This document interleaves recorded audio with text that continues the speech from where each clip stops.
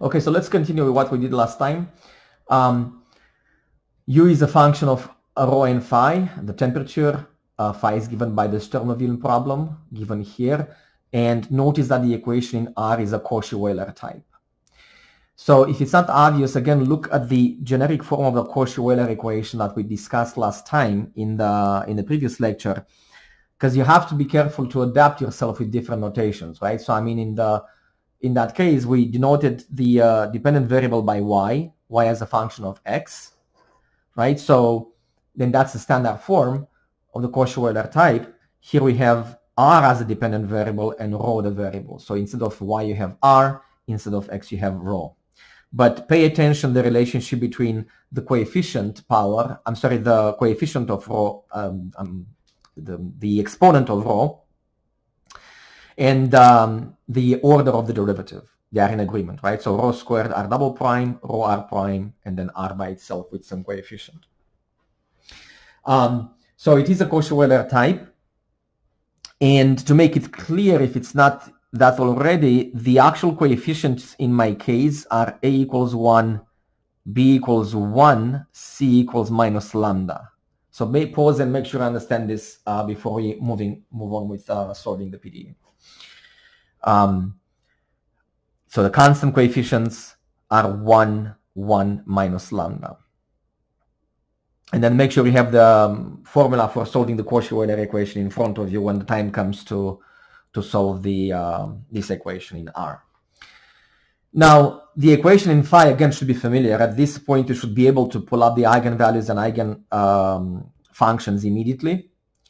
Again, if you still need a refresher, remember the standard form of this Sturm-Liouville problem on the interval 0c, right? So I mean, if you have x between 0 and a constant c, and the problem is x double prime plus lambda x equals 0, with homogeneous conditions, right? So if you have x of 0 equals x of c equals 0, the eigenvalues are n pi over c squared,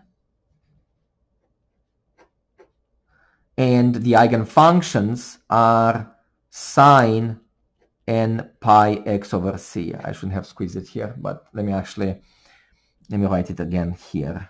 So lambda n would be n pi over c squared eigenfunctions given by the sines of n pi x over c.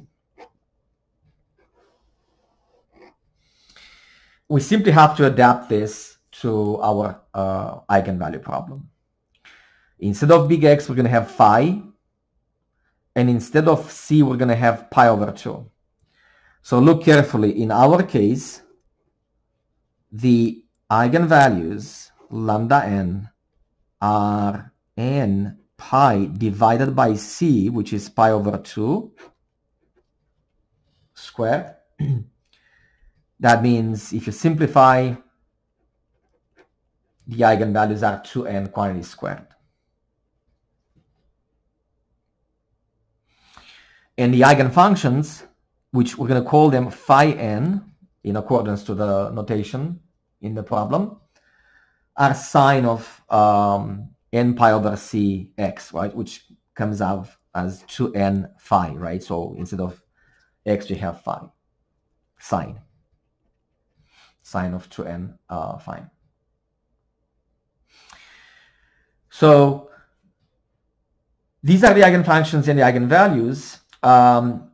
For each eigenvalue, so for each lambda n, we're going to solve the R equation. Okay, so the R equation, if we plug in the eigenvalues, would be rho squared r double prime plus rho r prime minus 2n squared r equals 0, together with the initial condition r of 1 equals 0. This is of a Cauchy-Euler type, as we mentioned already. The coefficients, again, are 1, 1 minus lambda, which is, in our case, minus 2n squared. So the characteristic equation for the Cauchy-Euler equation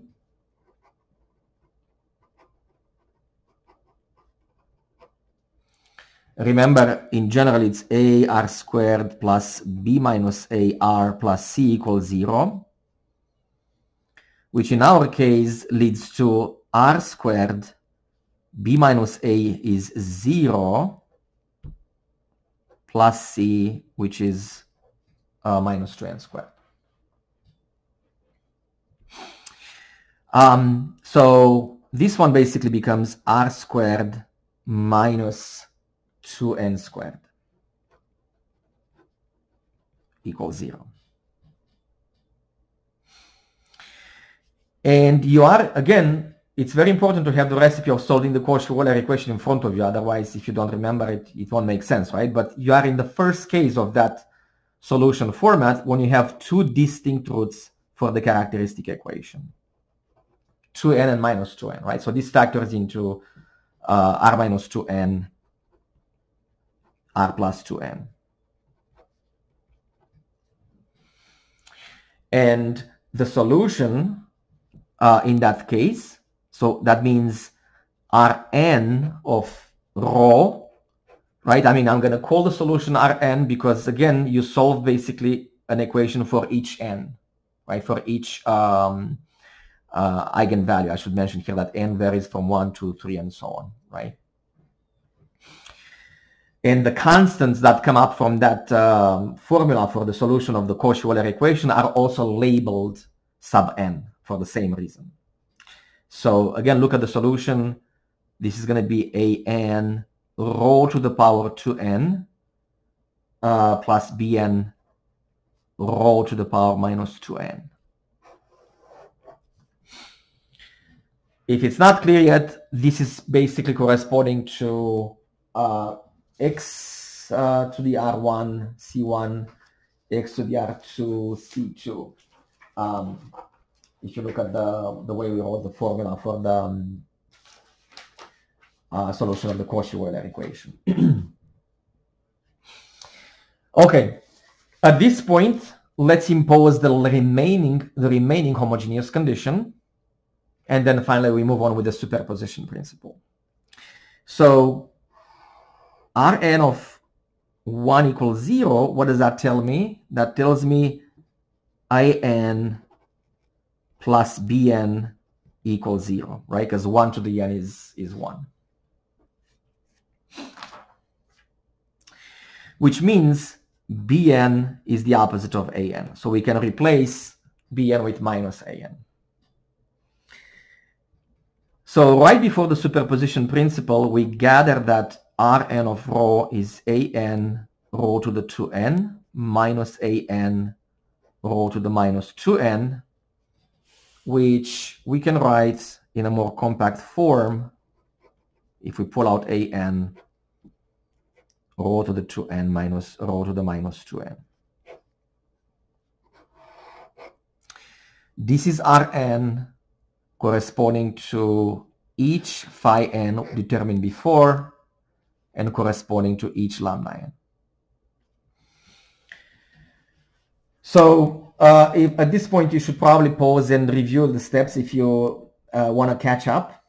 But the remaining part is the superposition principle, and then finally dealing with the non-homogeneous condition we established prior in the problem. Remember, the non-homogeneous condition is u of 4 phi equals phi squared. So let's do that on the second page. So basically, each solution un each pair of the solution, each pair of r phi gives you a solution un in the form of Rn times phi n. So we get a summation out of this and finally deal with a non-homogeneous condition. So let's do that on the second page, or the third page, I guess. So we assemble a solution in the form of a series. So u of rho phi is equal to summation from 1 to infinity Rn of rho phi n of phi, which in our case, Rn is an rho to the 2n minus rho to the minus 2n, and phi n is sine of 2n phi. The non-homogeneous condition was u of 4 phi, right? Because the problem says that phi squared is the temperature on the outer edge. So u of 4 phi equals phi squared.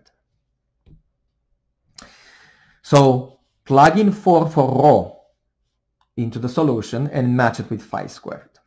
So that means this leads to the summation from 1 to infinity an 4 to the 2n minus 4 to the minus 2n sine of 2n phi. This should be equal to phi squared. Again, we have to be very patient because there are still little quirks to keep in mind from this point on. Remember, the last thing to determine is an, right? So that this is a matching.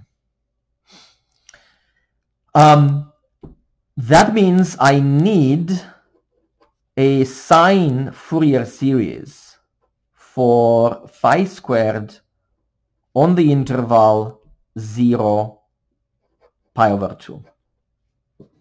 Okay? Because phi squared needs to be written as a summation in sine of 2n phi. And the coefficients on that summation in that Fourier series will be identical to these coefficients. So an times this quantity. So I want to emphasize an is not going to be a Fourier coefficient. This whole thing will be the Fourier coefficient. Because this whole thing is multiplied by sine. And of course, once you match it with the Fourier coefficient, you can get an by itself and plug it in back into the full solution of the PDE. Okay, so how do I get the Fourier series from the table?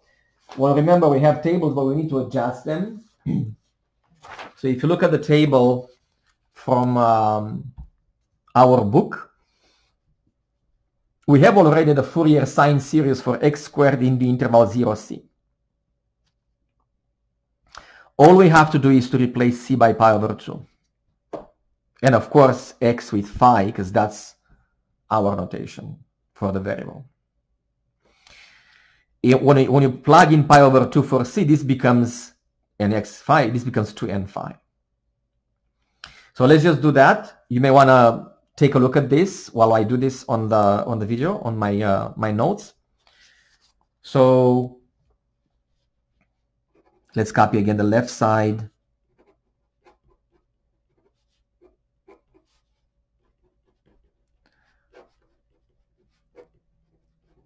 So phi squared in terms of that Fourier series is 2c squared. Remember, c is pi over 2. And summation from 1 to infinity, we have a parenthesis here, minus 1 to the n plus 1 over n pi, minus 2, 1 minus negative 1 to the n over n pi third, sine of 2n phi.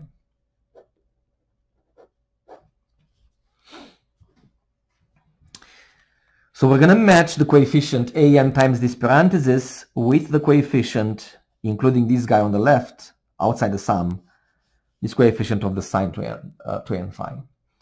So an will come from this equation. Now 2 pi squared over 4, this simplifies to pi squared over 2.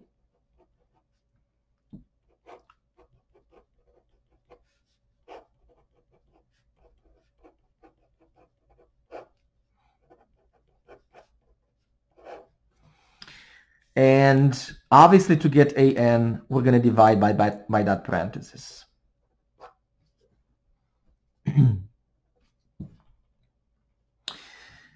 Okay, so we're going to attach it to this. Pi squared over 2 divided by this gives me that an is pi squared over 2 quantity 4 to the 2n minus 4 to the minus 2n times this parenthesis. Now, once you determine an, remember, you can leave the problem like this. You can consider this the last step, because I know that there's lots of stuff to write.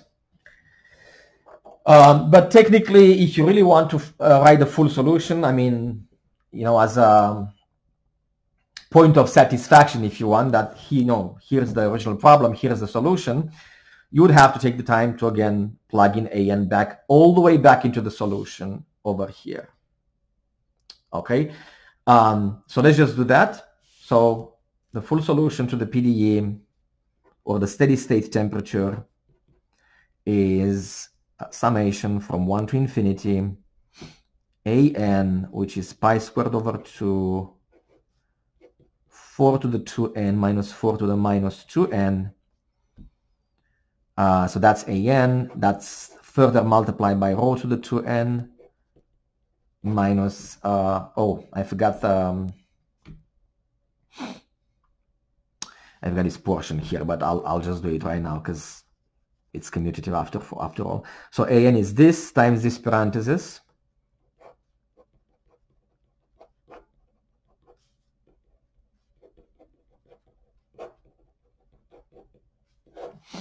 And of course times sine of 2n phi. Okay, so that's the full solution of the steady state temperature in the form of a series.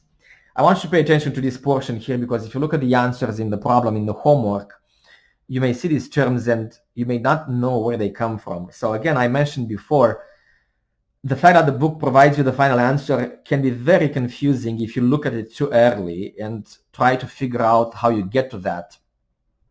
Just really force yourself not to do that, because it is not obvious until you go through lots of steps in the problem where that comes from. So for example, this 4 comes obviously from this step here when you plug in 4 for rho into that series representation. So don't worry too much about the final answer. Just go through the process slowly, and then you can analyze the final answer and see if you get the same thing, or maybe it's equivalent to the final answer, because sometimes there are simplifications done that might not be obvious along the way. So that's it for today. We'll continue with other applications next week.